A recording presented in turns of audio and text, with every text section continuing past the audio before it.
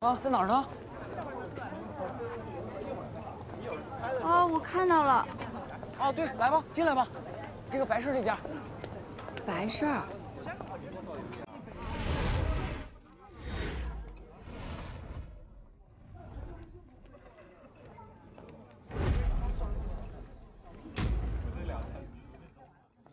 哎，不是，就是这样，你走啥呀？不是，你干嘛？你干嘛？我都确认你是唢呐演奏家了，你进去啊。你才唢呐演奏家呢，你们全家都唢呐演奏家。哎，不是，那你手里拿的是啥？机关枪。大姐，你接了单，不能因为看见我就放全村人鸽子吧？说好的是红事儿，怎么变成白事儿了？还骗我去白头大酒店，然后又让我来白头村，你们什么情况？我光打车就花了小200块钱。我只是说要找个吹唢呐，是你们中间人以为是红事，这不能怪我吧？再说了，白头村我也说的明明白白的，不信你问去。我不想问，没这个必要。我不想跟你以及贵公司有任何的瓜葛。你让开，要不然我报警。上次把你手机碰掉，我不是故意的。再说我不是帮你姐夫解了围吗？好人菩萨，刚去世这位刘大爷以前也是吹唢呐的，过去都是他给别人吹。你现在他走了，我不能连一个为他吹曲送他上路的人都找不到吧？不管这是不是我公司的活儿，你来都来了，就当送送他，送送你们这位唢呐界的前辈，行吗？车费我给你报。送前辈可以，但我看到你这张脸，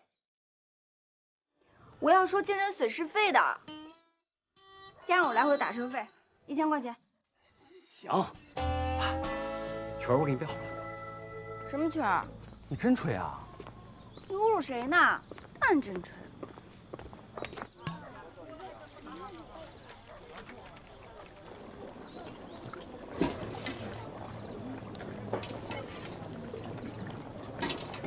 哎，等会儿，把外套给我一下。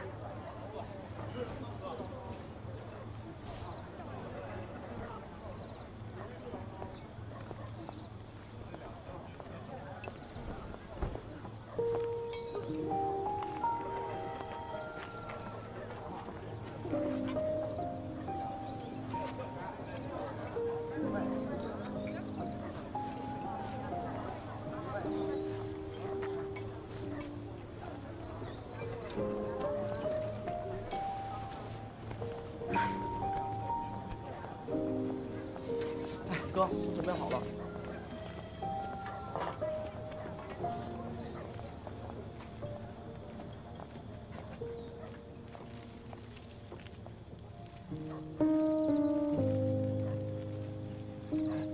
从哪儿找这人呀？哎，这谁？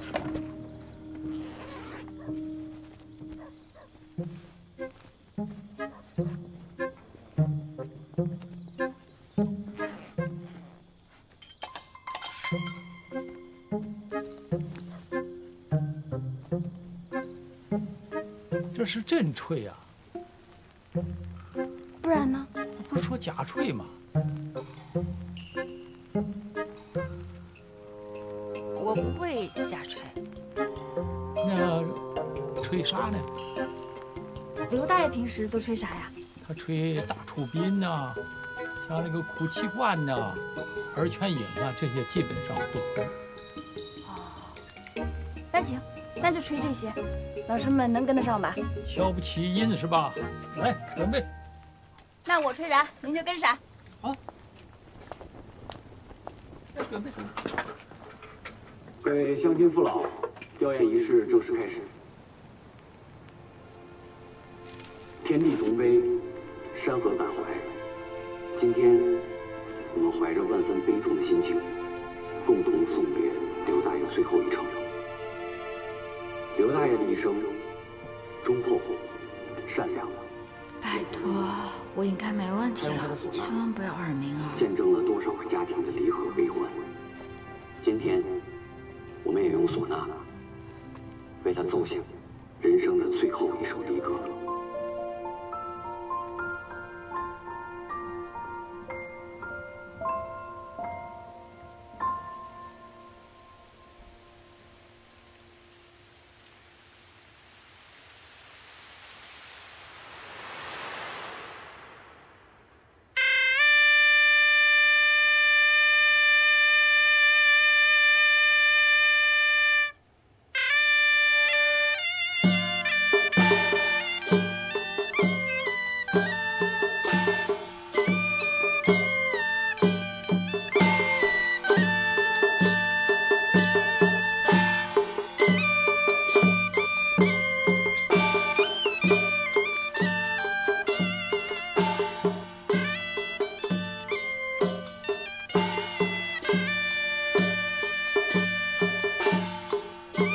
别说，这个小姨子真有两下子。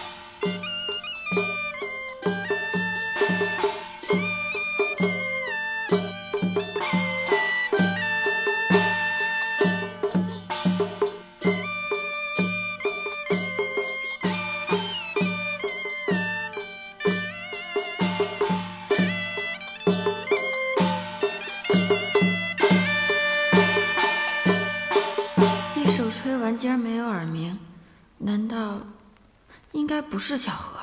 我再试试。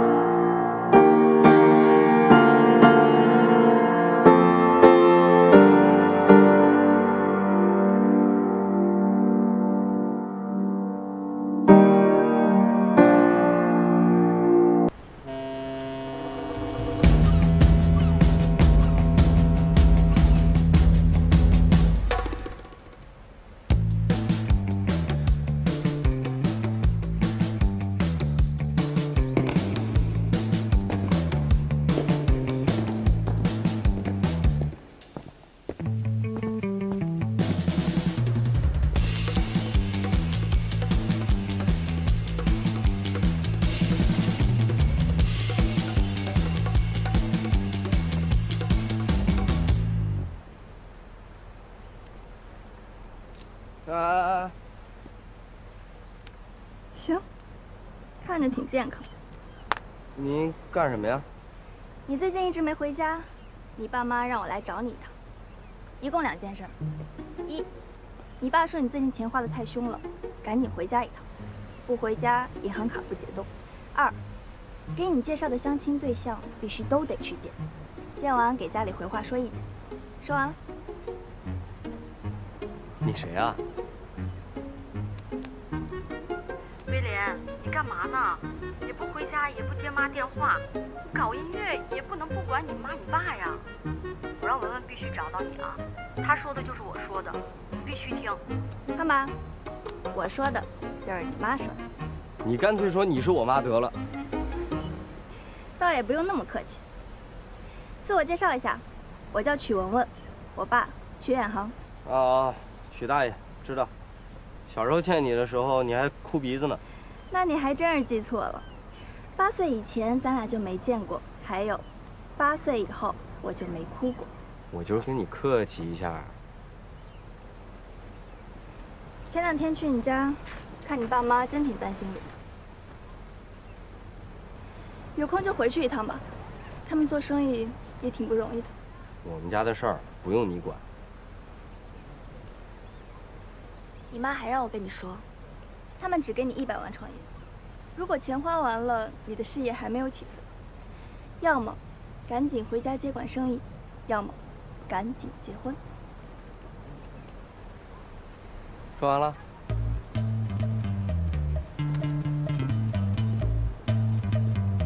回去告诉他们，我做音乐一定能成。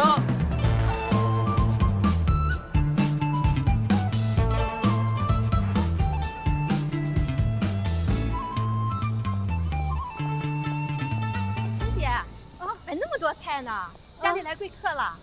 没有，不是，是我二闺女啊，从北京放假，我给她做点好吃的。那可得给她做点好吃的。是呢。你忙去吧，我走了啊。哎。哟，这不是陈姨吗？啊，陈姨你好，我是魏局长朋友，去您家里拜过年，当时您给我榨杯橙汁儿，这咋把我忘了？哦，是吗？哎呀，岁数大了，这爱忘事儿。正常正常，您家里成天去那么多人，哪能记得我啊？哦对，听说魏局长小姨子身体不好，回咱小城看病来了。这不，我们厂生产芳芳浆大补，尤其对年轻女性身体特别的好，赶紧拿过来试试。谁说小弟生病了？我们家没人生病。错不了陈姨，去您家里拜年的时候啊，我见过你家小闺女，前些日子在刘省这看病了。你说咱小城就这么大。谢谢。啊，心意领了啊，这东西不能收。哎，陈姨，真不是什么贵重东西，就咱厂自己生产的，您就收下呗。哎呀，你别这样，这魏在东的规矩你知道吧？别说是小姨子，就连我这丈母娘，谁敢收你，一律退回。行了，心意领了啊，谢谢你们领导。啊，陈姨，陈姨。哎，爸妈，这大周末的你们怎么过来了？说话到底是什么情况啊？我这么跟你说吧，给在东拍马屁的人都找上门来了，说你妹找刘胜手看病，你知道吧？你知道是吧？对呀，我知道了，合着你们都知道是吧？就耍我跟你爸呢，是吗？不是妈啊，妈没有这意思。那怎么是耍你们呢？那不告诉你们，肯定是因为这个事情非常的重要，而且性质不好，害怕你们知道了以后血压蹭蹭蹭嘛，这不是？我们挺得住，你说吧。非常重要，快说呀！就是程旭劈腿找了个富婆，跟小迪分手了。小迪一着急上火，耳朵听不见了，然后院团没考上。啥？耳朵聋了？哎呀，你看，我就怕你这样，你别激动。你看我说什么就不能说。妈，你别激动。你先坐下听我说。坐下，血压，你坐下听我说，不是聋了，是神经性耳鸣。这不是看了病也开了药了吗？吃了药就没事了。你说你这么大的事情，你都敢瞒着我和你爸呀？你知道你妹妹她是学医的，这耳朵不行了，你说她这将来怎么办呢呀？别激动，你快。现在既然你们知道了这个事儿，当着小迪的面可得当做不知道啊。行，他那孩子死要面子活受罪的，到时候一生气跑北京了，我可控制不了这事儿。你放心，我们会控制好自己的情绪啊。我提醒你们一句啊，小迪现在长大了啊，有自己的想法，凡事不能硬着来，咱们要慢慢劝，循序渐进啊。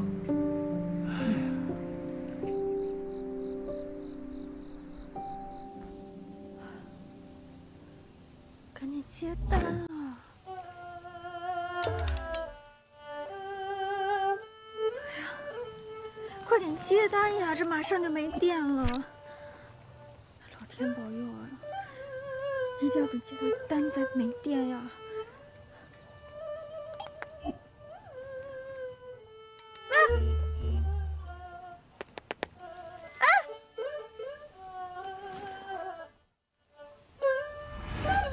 去哪儿啊？要不要捎你一段啊？这辈子永不相见。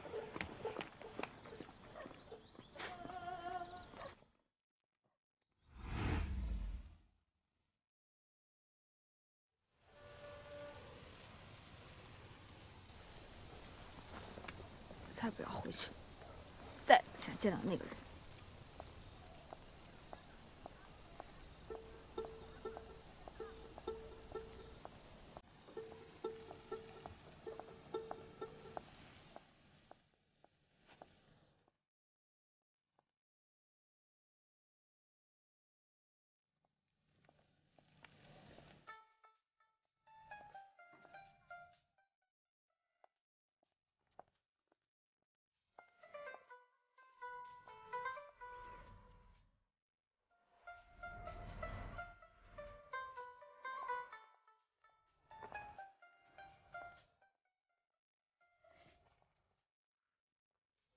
什么鬼地方呀？连路灯都没有！救命！我的脚快断了。唉。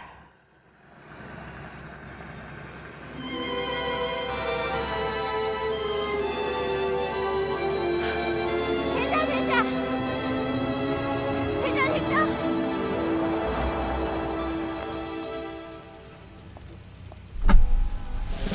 金子，我这辈子过得这么快吗？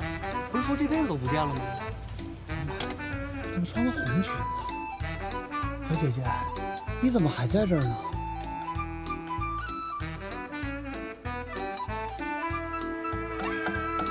烧我一顿。刚才好心说烧你，结果你眼仁恨不得翻出来，不想找麻烦。那把手机借我一下，我打个车行吗500。什么？明码标价，你可以选择不借。啊。小哥哥，我觉得你跟他肯定不一样，你能不能把你手机借我一下？我打个车。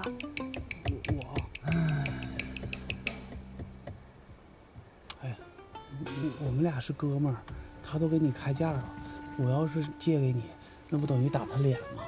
再说了，我就把手机给你也没有用，这个白头村这块根本叫不到车，我们都来过多少次了。那你借我手机，我给我爸妈打个电话总行吧？哎，他们多可怜呀！行，那我把手机借给你，我给你打个折，499。哎，金子，前面这边是不是有狼啊？不光有狼，还有野狗呢。上次我看着一只，叼根这么长的白色的骨头。哎呦，哎，好像还有片坟地哈。你们卑鄙！哎，我说大姐，上不上车了？不上车我们可走了。现在出租车都按分钟计费了。打死我也不上你们的车。走吧。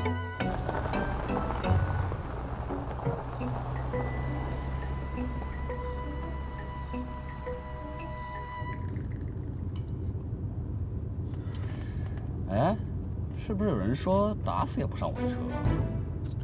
人家这不是没打死吗？你少说2句。我说穆小姐，别愁眉苦脸的了啊！我这车是老了点儿，可好赖也是个奥迪呢，5000块钱买的呢。别看便宜啊，唬人一点问题没有，跑婚庆跑白事一点挑不出毛病。哎，后排还有座椅加热呢，要不要给你打开试试啊？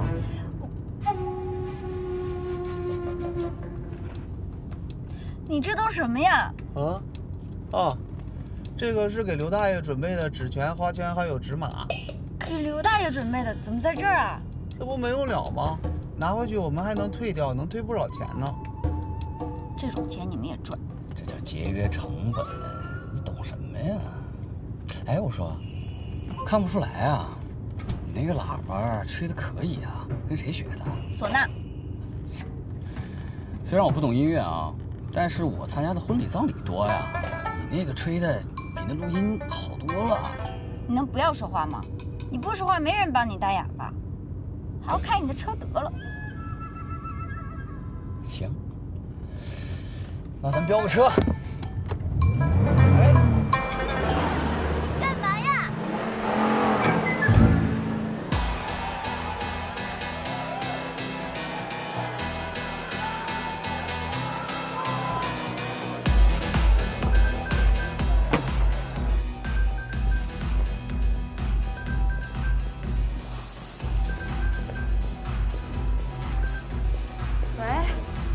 彤姐，啊，你放心吧，今儿跟我在一块儿呢，我晚点送她回去。啊，行，放心啊。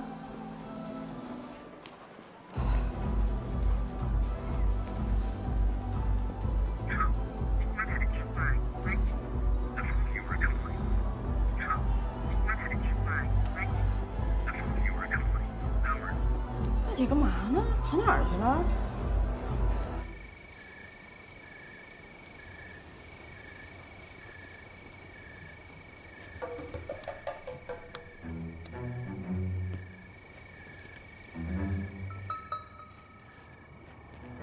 什么呢？这不是轮胎坏了呀？轮胎坏了，换备胎啊！5000块钱的车你还想要备胎？挺敢想啊你！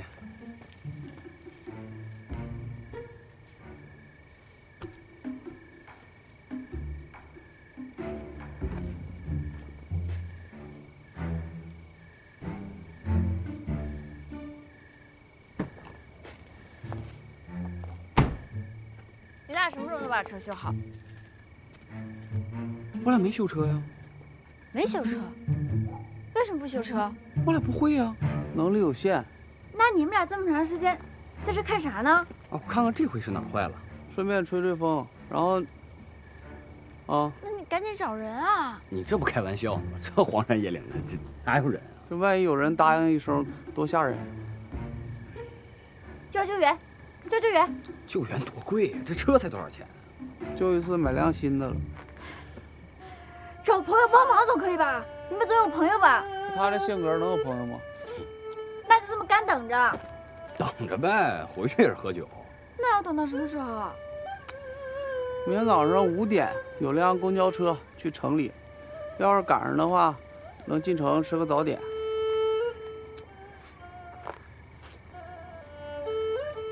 那你能不能把手机借我一下？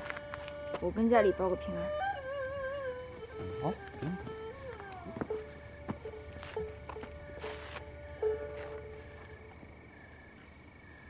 怎么了？没密码？哦，没电了。金子，把你手机给他。我的早没电了，昨天晚上忘充了。行了，踏实了。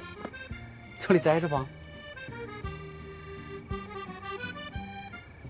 有点饿了。哎，后备箱有半箱啤酒，还有烧鸡。对。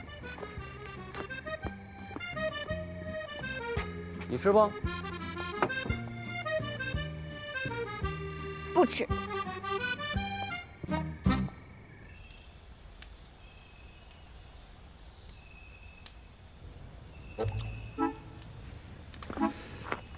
别老板着脸了，你就当出来玩了呗。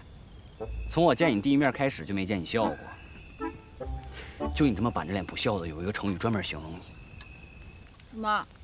不孝子孙。对了。你看这不就对了，笑笑多好啊！那有事儿啊？你说你一个好端的姑娘，为啥学唢呐呀？我学不学唢呐跟你有什么关系？好奇嘛，问问聊聊天儿。我还好奇你呢，为什么到哪儿都能看见你啊？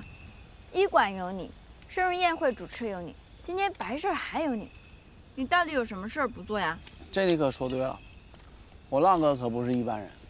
魏海我浪哥人狠话不多，白事红事都能办，孩子白天升学院，没事给刘胜水帮帮忙，急眼了还能烤冷面，压上了哥。来，认识一下，我们2家公司的 CEO。介绍一下我们集团公司的架构啊。我们公司的名呢叫小城故事多，下设2家分公司，一家叫小城喜事多，一家叫小城百事多。这位就是我们集团公司的董事长白浪先生，我呢是我们集团公司的总经理黄金先生，也就是个青年企业家吧。行了，都知道我们是干嘛的了，聊聊你吧，为啥学唢呐呀？聊完了就找车送你回城。骗人！那到时候我们上车的时候，你可别跟着啊。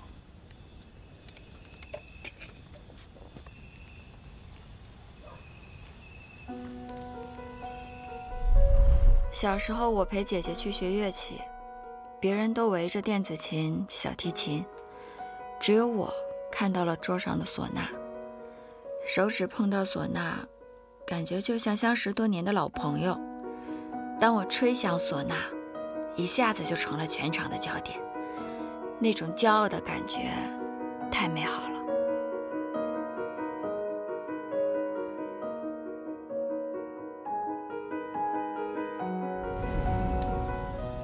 知不知道百般乐器，唢呐为王？唢呐音色霸气，个性张扬，只要唢呐一响，绝对是全场的焦点。得了吧，我就听过唢呐一响，白布一盖，全村老少就等上菜。今天正好让你借着刘大爷的光，好好真正体验一把什么是唢呐文化。我懒得跟你说。你说的车呢？什么时候过来接我回家？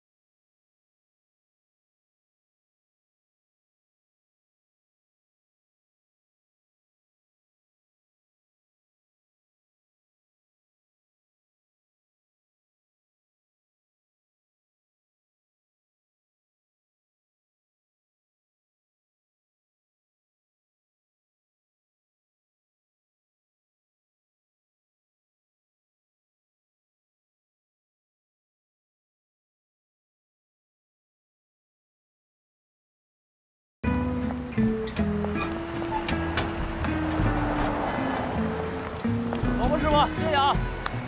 哎！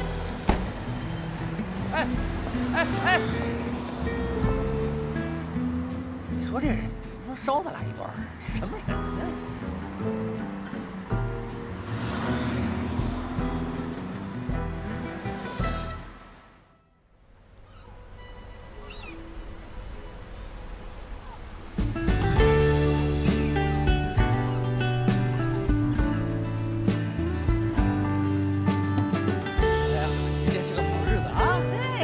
多好！哎呀，你看，外头边二大爷在等着呢。对，别磨蹭了，你们俩到底要干什么呀？一大早把我拽起来。哎呀，你妈说带你散散心，出海放放空。出海？啊？对啊，又还出海啊？哎呦，饶了我吧！就知道妈，那下一个雀斑都出来了。行了，来都来了，大爷在等着你呢，好玩的。二哥。哎。来了，起了吧？哎，起窝呢！哎呀，就这个小弟，不起来磨蹭的，真把我给急的。哎呀，起窝呢起！二大爷好。哎，好。哎呀，我们家的高材生好几年没回来了。是啊，你看看去的越来越近了，你看。小弟儿啊，哎，今儿二大爷带你啊，在海上好好的兜兜风。二大爷，你什么时候干起渔民来了？哎。我原本就是干这个的，这不提前退了吗？在家闲着没事干，身体还行，这不想着多挣两个吗？哎，就买了这么艘船，别在这说，咱们上船。上船来，走吧，来，小弟儿，来，你还晕不晕船呢？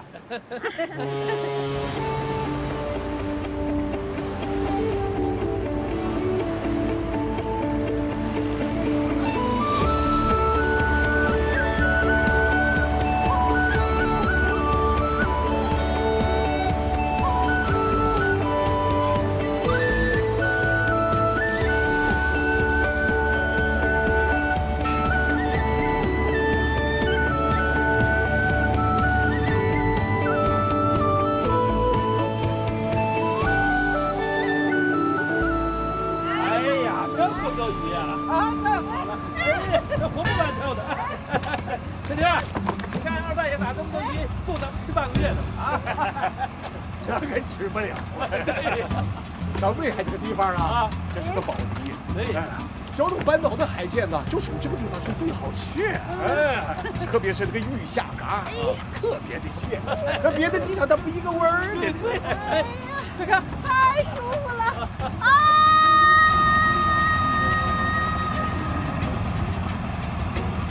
真舒服啊！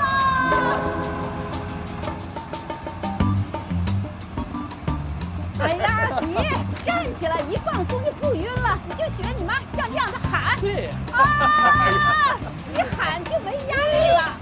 哎呀，你说现在这孩子哈，个个弱不禁风啊，没遭过这个贼的事，还不如像这帮老头老太太看着。不是嘛？哎呦，别碰我，没事吧？哎呀，你是吧？返航了，返航了啊！哎呦，返航了！哎呀，看样子这船你是坐不了了。那你想干啥？妈帮你实现。我想看芭蕾舞表演，有吗？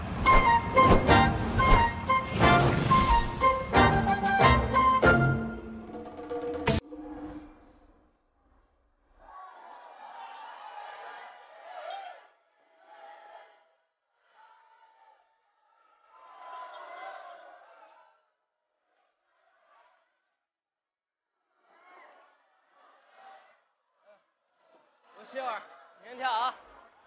来，好好喝啊！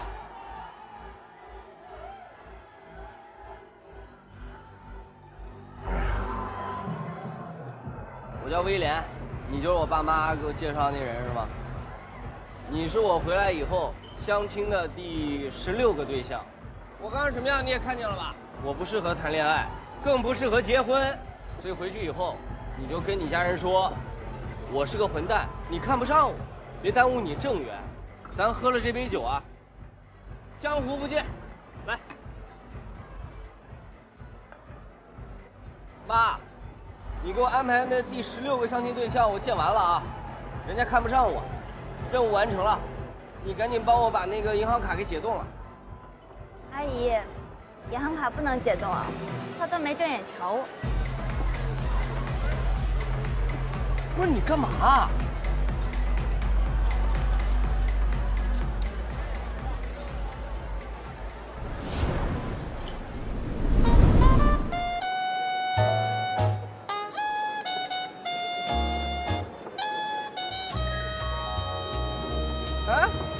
巧了，我就是第16个。咱俩上次不是见过了吗？上次我是替你爸妈找你，今天我是替我自己相亲。不是一回事儿，你这不耽误时间吗？你赶紧，让我妈把我银行卡给我解冻了。我在这儿等了你1个多小时，你过来正眼都没瞧我一眼，1杯酒就把我打发了，这就是你的礼貌。我都说了，我不想结婚。但既然答应了家里人来相亲，至少要做到彼此尊重吧。那你想怎么着？威廉哥哥，干嘛呢？蹦迪，跳舞，咱们跳舞去。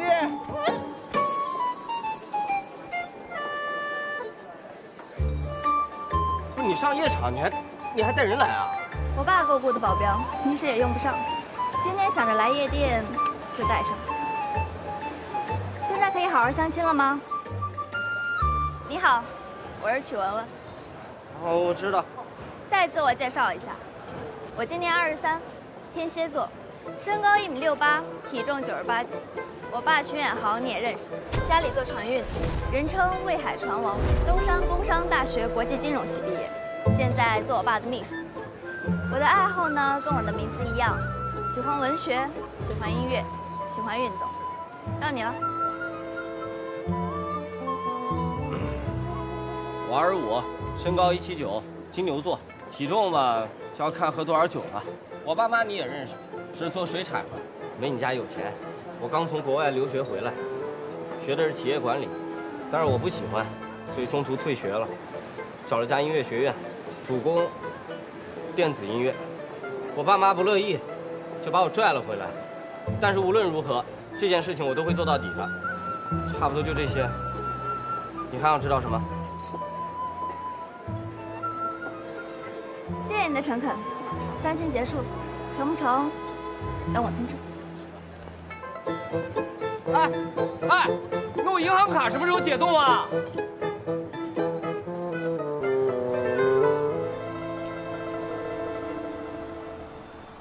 小城百事多了解一下，价格合理，服务周到。咱们要是有别人家有事，麻烦帮衬一下，谢谢。大黄，过来。我叫黄金，什么大黄？你叫狗呢？别废话，赶紧过来。哎，我问你，你老总天天在这儿发纸巾，至于吗？老总，我怎么了？就不能发纸巾了？我锻炼身体呢。我实话告诉你吧，就你们公司印这些破玩意儿，一点用都没有。现在都什么年代了？信息化时代，人家真要找宾影公司，人网上找去了，谁在宾影门口找啊？来这儿的都是事儿办完了的，你还指望人家办第2场是怎么着？万一有，万一也得看公司实力。知道你们公司最大问题在哪儿吗？就是什么事儿都得听白浪。你说他一外地小崽子，还什么事儿都得听他的。你本地人还是一老总，天天弄得跟碎催似的，我看着都替你着急。管着吗你？也别嫌我瞧不起你，我就问你，现在真给你一活，你自个儿能决定了吗？什么活？哥哥上午刚接的活，还没回公司盖章呢，给你了，可别说哥哥不帮你啊。海葬？哎，海葬。见过海葬，知道什么是海葬。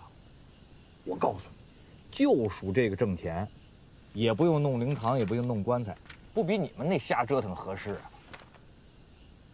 6800，6800啊，钱是少了点，可是给你们大活，你们干得了吗？正规合同，看仔细了，各家都一样。那我打个电话问问白浪。完蛋了，哥，还给我！我帮你，我不是帮他，我就问你，你能不能决定？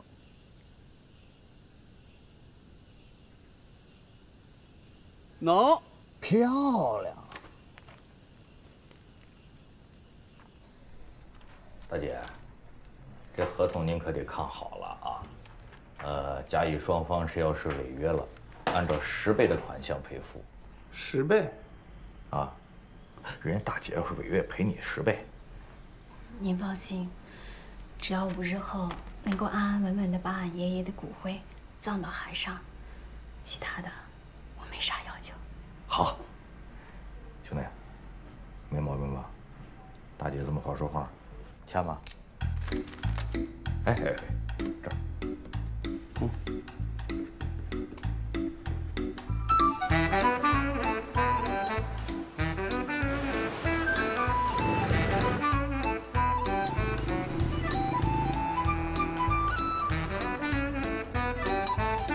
浪哥，先喝杯咖啡。哎，哥，你今天皮肤怎么这么好呀？昨晚是不是做面膜了？补水了？哎，你看这沙滩，多美！这美女，你看那俩美女还坐游泳圈上了。哎，干嘛呢？这是？我请你喝咖啡呀，咱们欣赏一下，享受一下这惬意的时光。你着急忙慌把我从家里叫出来，就让我喝咖啡？啊，我请我浪哥喝杯咖啡不行啊？别废话了，别快放，我放。其实也没什么大事儿，哥，小事儿。哎呀，我是这么想，就是咱们公司吧，现在的业务做得太单一了，我呢就想给咱们公司拓展一下业务，不然什么时候能实现咱们的理想？所以我就背着你签了个合同，碍事儿的。哎呦，我还以为什么事儿，这不好事儿吗？磨磨唧唧半天放不出个屁。海葬，海葬5天后，5天后合同都签了，你还签合同了？惊喜吧，哥？哥，我知道我现在是把这个事儿想简单了，但我觉得这事儿对我是事儿，对你就不是事儿。咱们得富贵险中求啊！我也给你个惊喜。不是，你咋想的？动手啊，哥！不是，哎，富贵险中求，5天后。不是，哎，浪哥，你别动手啊！一点空气都不给吗？你咋想的？浪哥，你别动手啊，有事说事儿。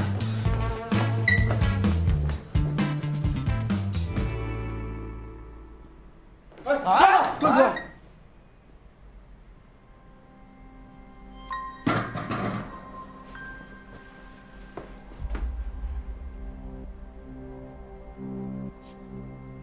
嘛呀？沈德宝，你还真是个好人啊！黄金怎么你了？你这么坑他？谁坑他了呀？你明知道海葬要排多久，你让他签个5天的合同？哟，那这话可得说清楚了，这是基本常识啊，大家伙都知道啊。我还以为黄金跟哪家海葬公司关系好，有特殊门路呢，那谁能挡人家财路啊？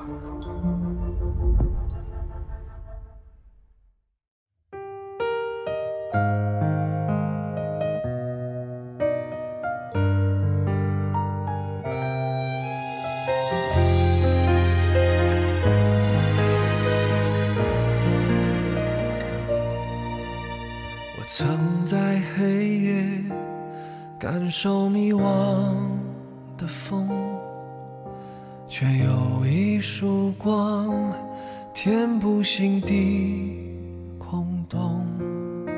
过去和未来有你陪伴的时钟，为这旅途会因你而从容。也许这一路很长，我们一起走了多久？我的愿望很渺小，只想带给你笑容。也许这世界很大，我有幸能和你相逢。你是我身后最温暖的港口。